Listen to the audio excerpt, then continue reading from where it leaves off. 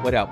Winbush here, and today I'm excited to show you guys how you can get started using MoveAi to do your own motion capture. So without further ado, let's jump right into it. Now, the very first thing that you want to be aware of is you want to make sure, no matter if you're only using 2 iPhones or you're using 6, you want to make sure that all your iOS devices are on the same version of iOS, and same thing goes for the MoveAi app. You want to make sure that everything is working cohesive with each other on the same versions, in which in my particular case, I'm using 4 iPhone 11s and I'm using my iPad Pro as such. And so my iPad Pro is going to be my host unit, and the 4 iPhone 11s are going to be the devices that I'm going to be hooking up to my tripod to capture the volume. And if we actually go into the MoveAi documentation, it's going to show you, no matter if you're using 2 iPhones or using 3, 4, 5, or 6, or if you're capturing 2 to 3 people, it's going to give you a field guide on how to set up your cameras and everything. So if I scroll down here on the website, you can see that there's a volume calculator right here. Now it's going to say number of people. For this example, we'll just say 1.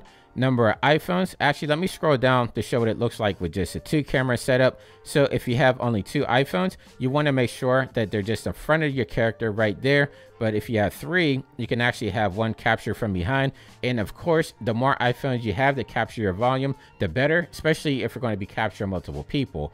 But in my case, I have it at 4 iPhones, and this is going to be the setup. So it's showing it in like a square pattern, in which that's going to be ideal. But in my case, I was shooting in my living room, and it's more of like a rectangular space. And so what I did was I separated as much as possible. So it always had my person inside each camera at all times. And that way it's easily able to capture all my movements as I'm moving around in my space. But if you look at the optimal volume right here, it's going to say a minimum of 2 meters is always going to be ideal no matter what. And then a maximum is 6 meters, in which my living room is nowhere near 6 meters. And so I was able to just expand it out, just experiment a little bit depending on your situation of where you're shooting at. But as long as your person is always in the field of view, you're going to get good results. And as I was saying before, I'm using iPhone 11s, which will allow me to shoot in smaller spaces because of the field of view on the camera on this version up. If you're shooting with like iPhone 8, 9, or 10, you're going to have a smaller lens field of view. And so keep that in mind. So if you're using like iPhone 8,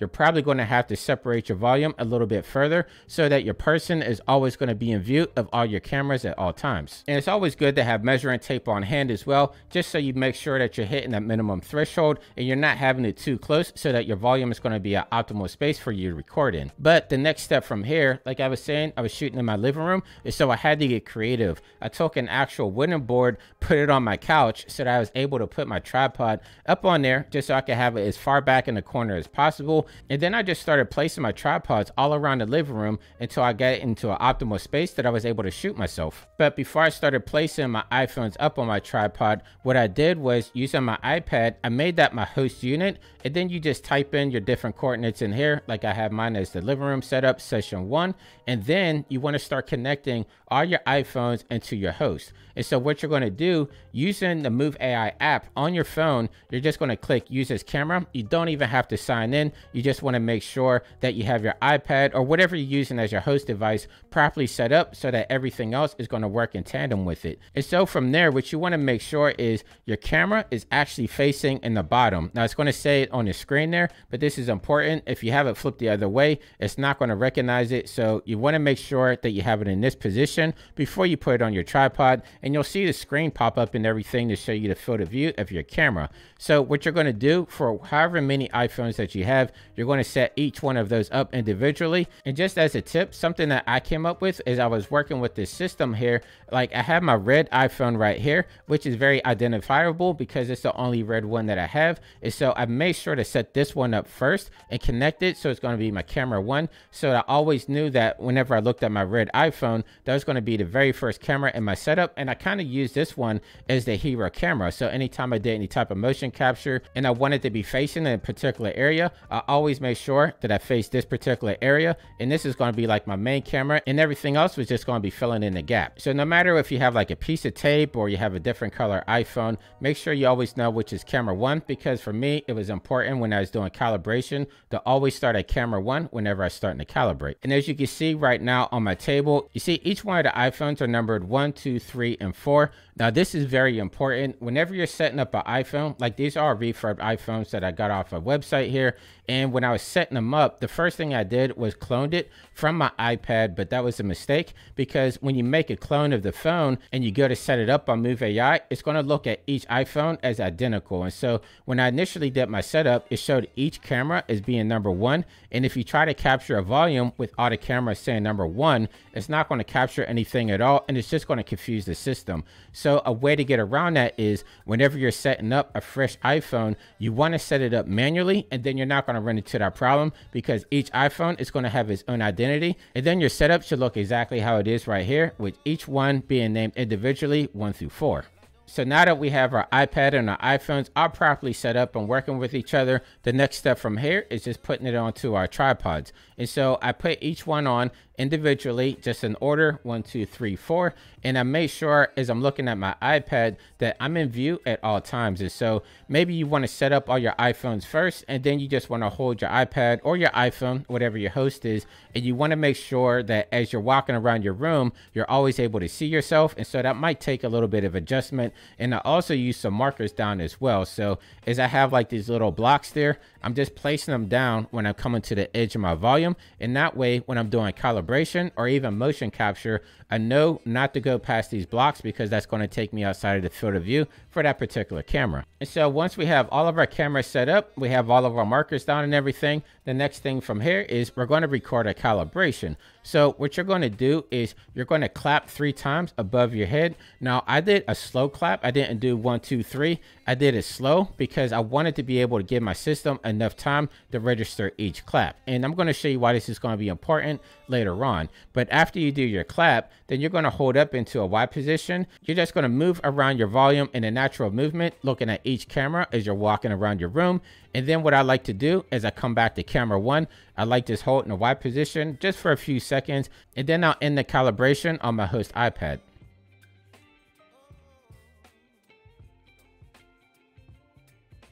And then the next step from here is in the lower right hand corner where you see new scene. You want to click on that, and then you're just going to type in whatever you're capturing right here, and then you're going to go and hit record. And before you actually jump into your T-pose, again, you want to do 3 slow claps above your head, because later on, whenever we're capturing a volume, it's going to ask you where does the first clap start and the last clap end, and then you want to jump into a T-pose. And I'm going to show you guys all this here in a moment, but you jump into a T-pose just for a couple of seconds, and then you just start capturing away whatever your movements are, whether you're walking, you're kicking a ball around, etc., etc. And once you're done with your capture, you're going to go back to your host unit here. You're just going to hit that record button again to stop everything.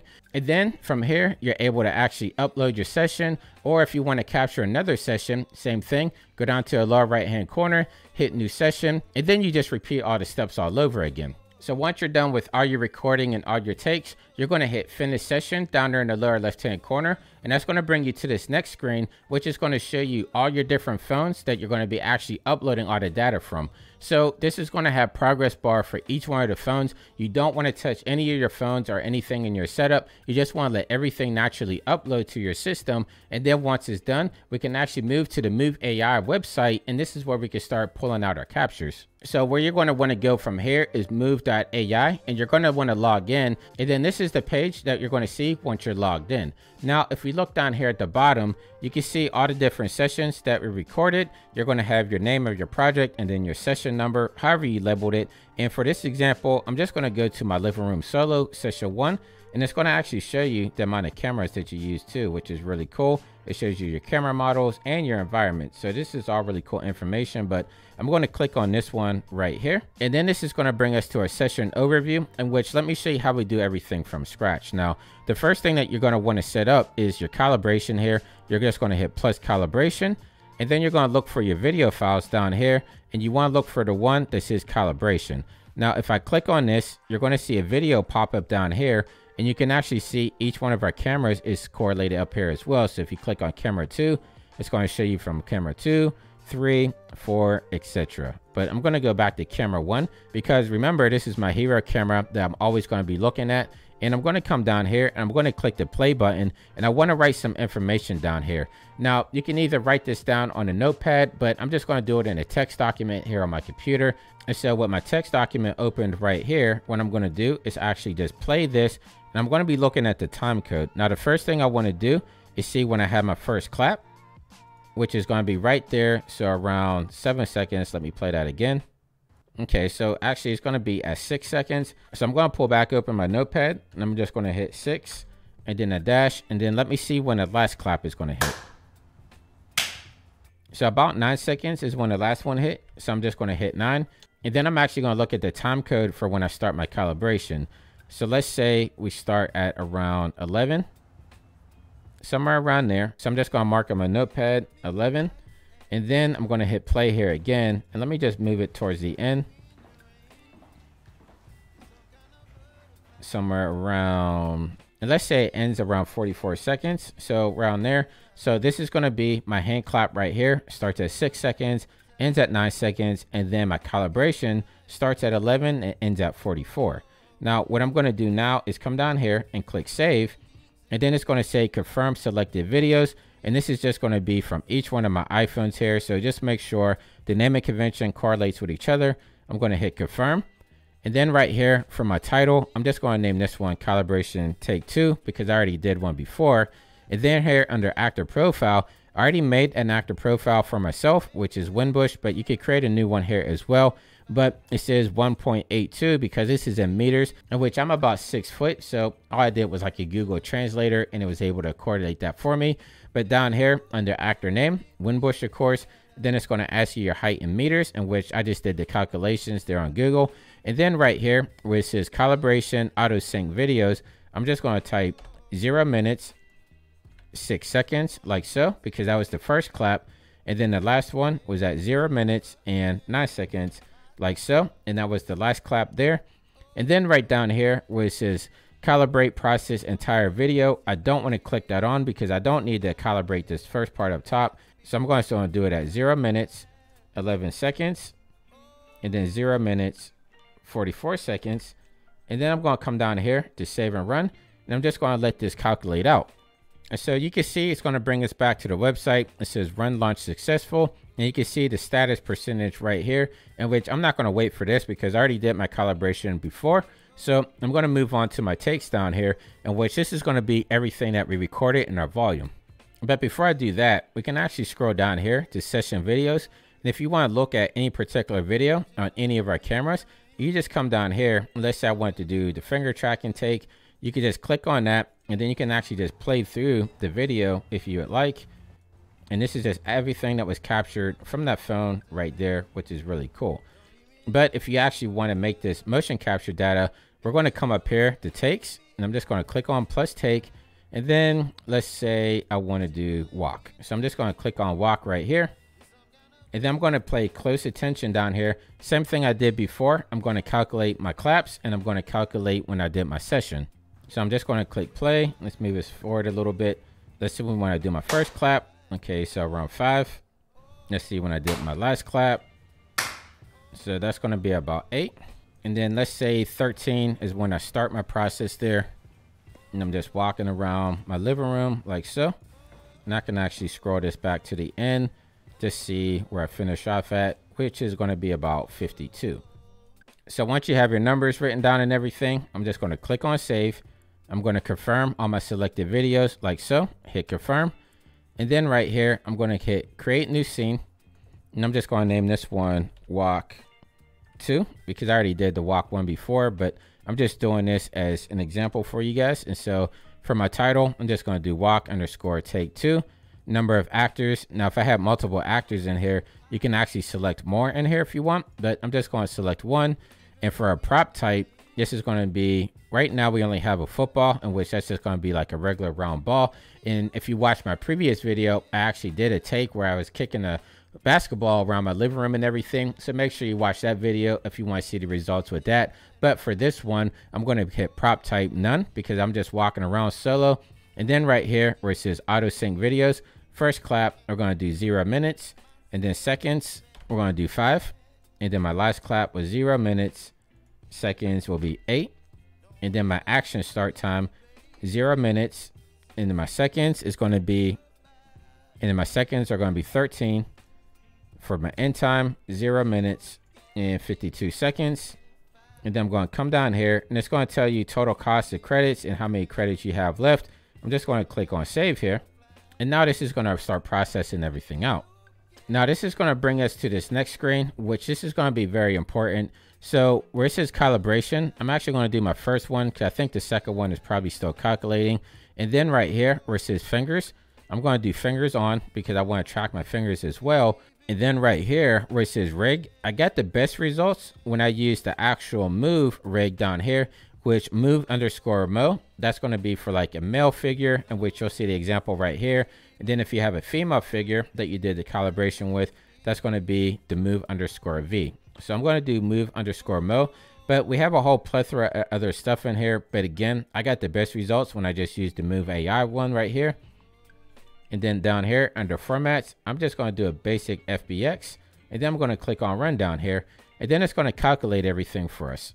And so on this next screen, you can actually terminate the run if you want, which I'm probably going to do, but you can see down here, our status is at 0%. You just want to leave this window open until you're totally done, but I'm going to show you what the end result actually looks like. So I'm going to terminate this run because I already have this one captured. And I'm going to come back over here to sessions, and I'm going to come down here to where I have my first walk right here. And if I click on this, this is what it's going to look like when it's done. So your status will have this green check mark down here. You can actually come over here to download, or you could preview your results if you want. So if you click on preview results, it's going to show you inside your camera one, and it's going to show you your rig moving around as well, which is really, really cool. But let me actually click this off. I'm going to come over here to download and show you guys these options here. So we have a couple of different options here. We have FBX, in which if you're going to be using anything like Unreal, Cinema 4D, iClone, you want to probably use this one. This is pre-retarget. But if you use some Blender, you can actually download a Blender file. Same thing with Maya. And then we have some additional files down here as well, in which this is where you can actually download that video preview that we just watched. But like I said, you're probably going to want to download this one. This is pre-retarget right there. And there you go. You'll have your FBX data that you can bring into any 3D application that you're using. But remember how I said that we can actually track props as well, in which I did a take where I'm kicking a ball around. So let me show you what it looks like whenever you have that extra data in there. So I'm going to come back down here to takes, and I'm going to actually click this one. This is kickball. And then I'm going to come down here to download. And then you can see we have our previous options where it said pre-retarget, retargeted, but we have this extra one here. This is FBX prop. Now the FBX prop is going to be the motion capture just for the ball by itself. So what you're going to want to do is download that one separately from your pre-retargeted one right here. And if you go to Blender, you'll actually get a Blender prop as well. But if you want to see what those results look like, you can just click on this eye right here. And this is actually really cool. So there's the ball right there that I captured. And you can just see it, it's actually kicking around and it's tracking really well. Like I didn't even think about it. Like I have the hardware floor right there and the basketball, which is pretty similar in color, and it was still able to pick it up pretty well there. So next time I do something like this, I'll probably get a ball that's a little bit more contrast with my wood floor there, or maybe even take this down to a basketball court and film down there where I have a lot more contrast. But I would say for the setup that I'm shooting in right here, this is really, really cool results right here, and I'm really impressed. So that was my setup and all the steps that I took to get moving with MoveAi. If you want to see how to bring the motion capture data into like iClone or Cinema 4D, make sure you leave me a comment down below. But from here, it's basically just taking your FBX data and putting it into your DCC of choice to get moving. So if you enjoyed this video and you want to see more like it, again, make sure you subscribe to the channel. Leave me a comment down below. Let me know how your results are coming now that this is public, where people can actually use it. And until next time, stay fresh, keep creating, and I'll see you guys in the next video. I'll see you soon. Take care.